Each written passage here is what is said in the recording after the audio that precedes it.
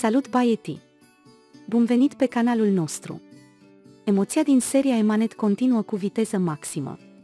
După cum am menționat în rezumatele noastre anterioare, Canan a închis toate căile și a încercat să o facă pe Yaman să depindă de ea. Cu toate acestea, decizia lui Yaman este clară. Nu poate lua nimic de la Canan. Deci, ce va face Yaman acum? Pe măsură ce timpul trece, poate el să găsească organul pentru a se salva. Nu uitați să vă abonați la canalul nostru, să activați notificările și să distribuiți videoclipul nostru cu cei dragi înainte de a trece la videoclipul nostru. Yaman a împușcat odihna lui Canan. Seher este fără apărare. Timpul lui Yaman se scurge. Când planul malefic al lui Canan a explodat în mâna lui, rana deschisă era încă largă. Donatorul potrivit găsit pentru Yaman a devenit brusc disfuncțional ca spital. Pe măsură ce timpul lui Yaman se termină, acest proces misterios care se întâmplă unul după altul este confuz. Yaman nu poate înțelege cum lucrurile se pot întoarce brusc cu susul în jos când totul merge bine. Această situație se repetă în mod constant și Yaman se întoarce la început de fiecare dată. Yaman, care nu a putut ieși din acest ciclu, are o singură întrebare în minte. Când toate acestea sunt prea multe pentru a fi o coincidență, cine se află în spatele răului? De asemenea, persoana care săvârșește aceste fapte rele trebuie să fie cineva foarte apropiat de el. Dovezile pe care Yaman le va găsi în timp ce urmărește această suspiciune îl vor duce, desigur, la Canan. Seher are probleme. În timp ce toate acestea se întâmplau, Seher a căzut într-o mare disperare. Yaman a respins ficatul mamei sale. Ruda pe care a găsit-o pentru el nu mai poate să-l ajute din cauza accidentului. Deci, ce ar trebui să facă Seher acum? Unde ar trebui să găsesc persoana care îi va da medicamentul lui Yaman? De asemenea, pe măsură ce trece timpul, moralul scade din ce în ce mai mult. Seher trebuie să facă tot posibilul pentru a ajunge la o altă rudă a lui Yaman. Chiar în acest moment, ne dorim ca Arif Baba să fi trăit, dar și el a murit cu secretul său. Seher va urmări acest secret. Aceste indicii pe care le va găsi Seher o vor compara cu o mare surpriză.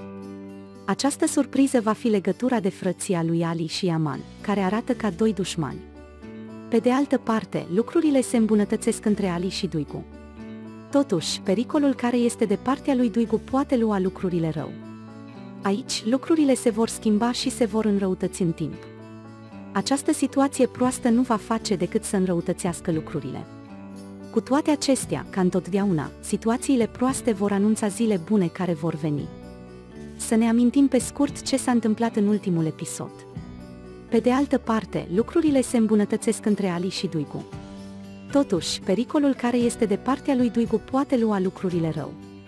Aici, lucrurile se vor schimba și se vor înrăutăți în timp. Această situație proastă nu va face decât să înrăutățească lucrurile. Cu toate acestea, ca întotdeauna, situațiile proaste vor anunța zile bune care vor veni. Zuhal reintră în camera lui Canan. S-a terminat, pleci din acest conac. Suficient. Canan spune că am început această afacere împreună. Știi că am dovada că mergi. Canan are probleme să aducă ceva în fruntea donatorului găsit.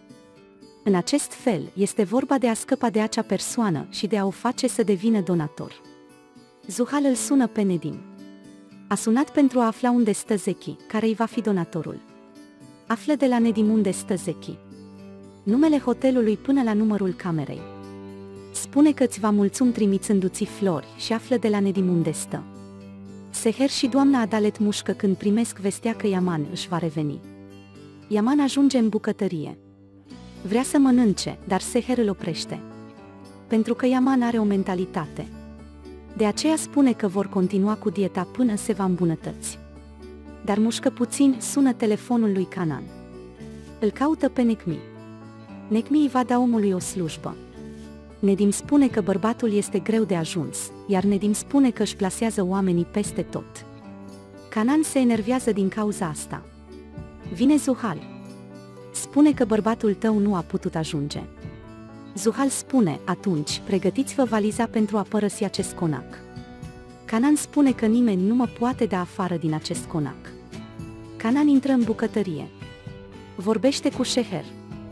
El spune că vei face orice pentru ca ea să trăiască, nu? Seher spune desigur că o voi face. Canan spune că știu și eu. El spune că nu voi uita niciodată asta. Canan ajunge la Zuhal. Zuhal Zeki spune că este încă intact. Canan, voi rezolva totul. Necmi s-a dus la Zeki deghizat în fată de flori. A avut un accident grav în momentul în care a primit florile. El îi anunță lui Zuhal strigătele de victorie, spunând că se vor auzi vești proaste în curând. Când Seher părăsește conacul, Nedim strigă. Zeki a căzut de pe balconul hotelului în care era cazat. Spune că acum este la terapie intensivă. Ea spune că nu poate fi Seher. Pentru Seher, aceasta este distrugere. Yaman vine. Cu cine vorbesti? Se spune cu Nedim. El spune că ești supărat, ce s-a întâmplat? Sherzeki spune că au mai vrut niște teste la spital. De aceea spune că nu ne putem vedea astăzi. Apoi Yaman spune să intri când e frig. Ce s-a întâmplat cu Zuhal, omul care va fi donatorul lui Yaman? Zuhal a alunecat și pe balconul hotelului. Spune că acum este la terapie intensivă. S-a supărat pe Zuhal Canan și a murit cu florăria pe care am trimis-o. El spune că vor crede că am făcut-o. Canan spune că și eu m-am gândit la asta. Floarea ta a dispărut prima, dezastrul meu înflorește mai târziu. Pentru că florile care au plecat nu aveau nume. El spune că în câteva zile voi fi o mamă dorită, nu o mamă nedorită. Cum îi se poate oferi lui Seher asemenea vești? Cum pot spune că speranța de care ne agățăm a fost spulberată? Nedim sună. El o întreabă dacă e bine. Mintea inteligentă întreabă cum a căzut. Nedim întreabă dacă este intenționat sau nu. Nedim spune dacă Yaman știe sau nu. Zice că e foarte greu, dar dacă vrei, îți spun eu. Seher spune că nu, că trebuie să audă de la mine. Trebuie să spun că nu există scăpare. Spune că luptăm împreună cu totul și ne vom lupta împreună cu asta. Ieșind din cameră, Seher îi vede pe Yaman și Yusuf. Ei joacă darți. Yaman îl învață pe Yusuf cum să arunce săgeți. Seher nu suportă. Cananul vine. El spune că ești bine. Tu plângi. Sunt bine în Seher. Spune că am alergii. Canan a primit vestea în spatele lui Seher și zâmbește spunând cenușăreasa. Seher ia albumul în mâini.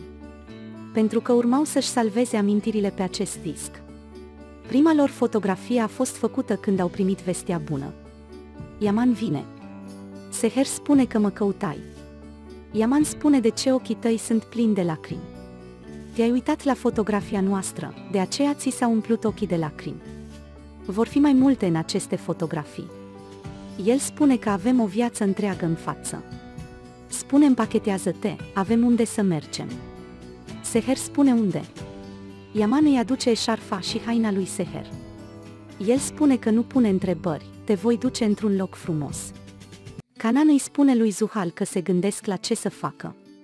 Yaman ia mâna lui Seher și ei părăsesc casa. Zuhal îi vede și de la fereastră. El spune să veniți să vedeți ce au făcut. Yaman îl pune pe Seher în mașină, ceea ce înseamnă că Canan nu a vorbit cu Yaman. Încă jucați jocul fericirii. El spune că habar nu are că viața lui se va transforma în curând într-un haos.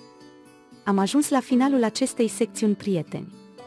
Nu uitați să vă abonați și să activați notificările pentru a vedea mai multe videoclipuri. Mulțumim că te uiți la noi. Ai grijă!